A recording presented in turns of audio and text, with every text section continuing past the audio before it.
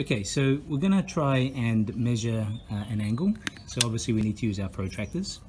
Okay, so one of the key things is you really do have to try and make sure that this part of your protractor right here, that cross, is smack bang on the point of the angle.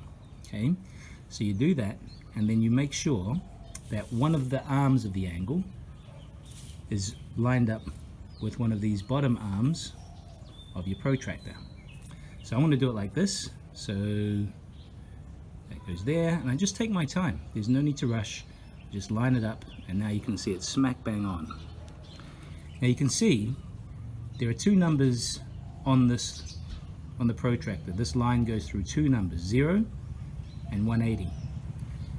You measure from the 0, where the line of the angle intersects with the 0. That's where you start measuring. So you don't use these numbers in this case, because we've lined it up with this 0.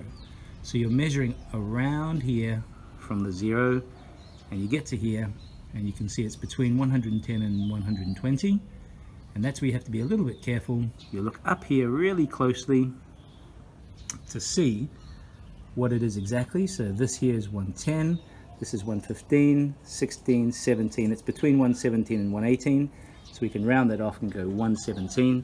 So this angle is 117 degrees.